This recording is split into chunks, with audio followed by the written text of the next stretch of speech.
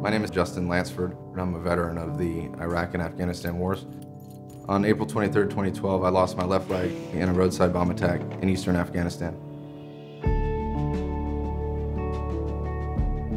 My vehicle struck a roadside bomb. It flipped my truck over completely and I was crushed underneath.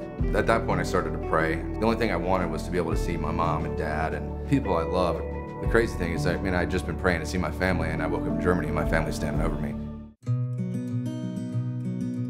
The first time I met Gabe, they let him into the room to meet me. He sprinted straight up to me and was wiggling and crying and rolled on his back, and I hopped off the chair and onto the ground, and it was just instant best friends, and we've been the same way ever since. For him to have that reaction to somebody, it was kind of clear that Gabe felt like he had found his soulmate.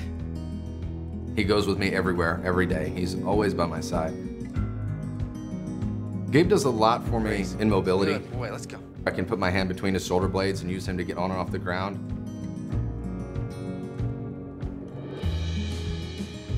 I can also use him as a brace to get up and down staircases. Having healthy joints is super important.